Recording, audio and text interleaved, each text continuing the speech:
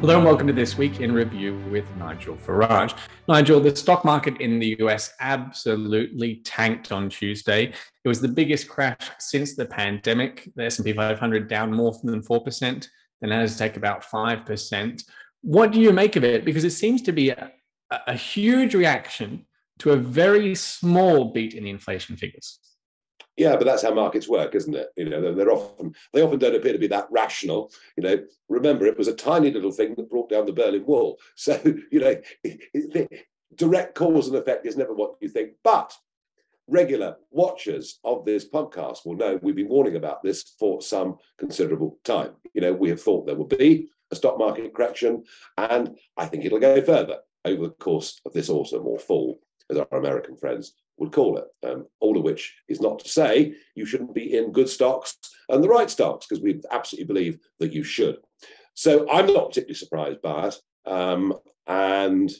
We're in turbulent economic times, and no one yet knows exactly how this Ukrainian war is going to play out. If you believe what you're told, and that Putin's army has taken a real beating and a big step back, and perhaps even as much as 3,000 square kilometers of ground has been taken back by Ukrainian forces. Well, why is that? I'll tell you why. It's the kit. It's the HIMARS. It's the javelins. It's the anti-tank weapons. It's all of those things. So if Putin starts to lose militarily, that means he might turn the screw even tighter on the West. And that's something no one's talking about, but I can see it clear as day. When I woke up on Wednesday and saw what happened to the US market, I thought everyone must have been making a big bet that the inflation figures would surprise on the downside, and they'd all positioned themselves. And then when it was surprisingly high instead, everyone sort of panicked and sold out. But the following day, the stock market did not bounce back. It stayed down. What financial punters call a dead cat bounce didn't happen. And that suggests that it was a rational or a measured reaction to, I guess, the change in direction of inflation. So inflation started to rise again month over month, and perhaps that's what the panic is about. How many times have we called it the disease of money? The disease of money caused by government, and it's always, always, always in the past been more difficult to get out of the system than anybody thinks. And maybe that's what we're seeing in America, and that dawning realization that actually it is here to stay. That is the only big message I take from the stock market moves this week. Yeah, and the amount of tighter monetary policy that it will take to actually bring that inflation back down. Let's move on to Europe. Winter is coming, and the EU's making a mess there's new policies coming out every day. Some of them don't make it, some of them do. It's all a bit bizarre. Are things getting any more clear to you about what's going to happen this winter? No, absolutely not. They are at a complete 2 and 8 over the whole thing. Rationing is happening. Basically, we're being encouraged to go back to the 1950s. That's really what it is. We're being encouraged to go back to the days before central heating. And I actually am just about old enough to remember growing up in a house that didn't have central heating, or double glazing or any of those things. And we're going back to those days. It's put on an extra jumper. It's turn off all the lights. Don't leave things on standby mode. Don't go to the shops unnecessarily. I mean, that's what people are basically being told. We're being told to go backwards in time because of our cretinous energy policy. And when it comes to the cost of energy, you and I were discussing this a minute ago. Marginal pricing. This is how the EU does its pricing.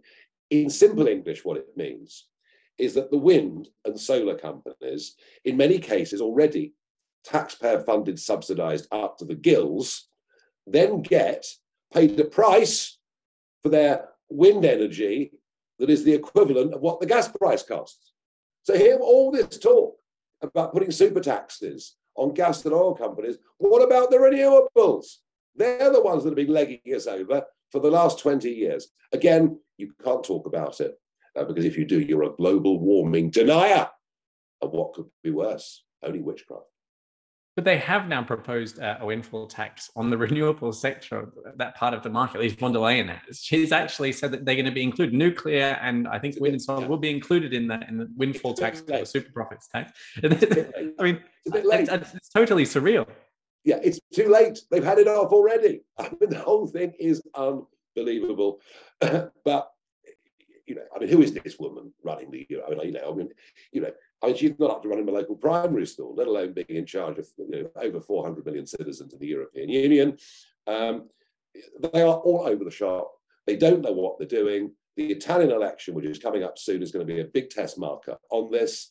Perfectly clear that the brothers of Italy, the Lega, and perhaps Berlusconi too, don't think sanctions on Russia are working. In fact, they take the Hungarian view that it's better to do business with Russia.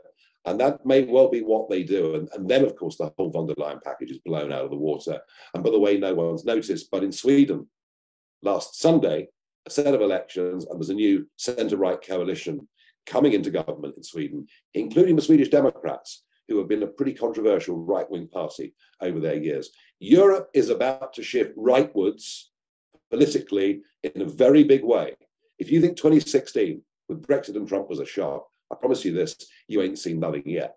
And that will mean quite a big change in economic policies. It will mean countries actually say, you know what, this just-in-time supply chain leaves us very vulnerable. We need to build up national security, national reserves when it comes to energy, and I think food will be part of this equation too. And I suspect, Nick, that in investment terms, over the next year or two, we need to get our heads around that big change that's coming. But do you think governments will get it right? I mean, the only thing worse than the EU's current energy policy and the energy market system is going to be the one that they're going to come up with next, right? Yeah, well, thank God we left the EU because they wanted us to join a common energy policy. I remember Nick Clegg waxing lyrical about being part of a common energy policy. Ours isn't great, but Liz Truss was beginning to turn it around last Wednesday when the piece of paper came into the House of Commons, basically saying the Queen was in her last few hours. So all political debate since then in this country has stopped pretty much entirely. The worst of it is we then go into the party conference season. So Parliament isn't going to be back until the middle of October, which, given where we are with everything, seems ridiculous. And I think these party conferences that Labour and the Conservatives are holding are frankly purely self-indulgent ways of making money at a time when the country needs real leadership. We, at least with Truss, we're beginning to see something. Yeah, it does seem that there's a bit of a disconnect with the leadership, especially in the EU, but it sounds like also in our government. I know you're heading to Australia soon. Your bags must be packed. What are you going to tell the Aussies? Number one, don't follow us down the net zero route. Scott Morrison went to COP26 and came back with this net zero promise. Of course, everyone agrees, they always do, in Canberra and other sort of capital cities, administrative cities. Net zero for Australia would be catastrophic. I mean, literally catastrophic, because of their mining industry, etc. We've deindustrialized in the name of net zero. I would urge Australians not to do the same thing. And it's funny, really, Anthony Albanese, the new Labour Prime Minister, he's proposing a referendum on something called The Voice, which would give Aboriginal rights over other Australians. Well, if you're going to have a referendum on that, why not on the same day have a referendum on net zero? I think the result could be very interesting. That's an interesting idea. Well, I'm looking forward to having a listen to what you've got to say, Nigel. You'll be very welcome here, I'm sure. Or I'm not so sure, but either way, it'll be very enjoyable. Thanks for joining us on the video, and everyone at home, thanks for watching. Thank you.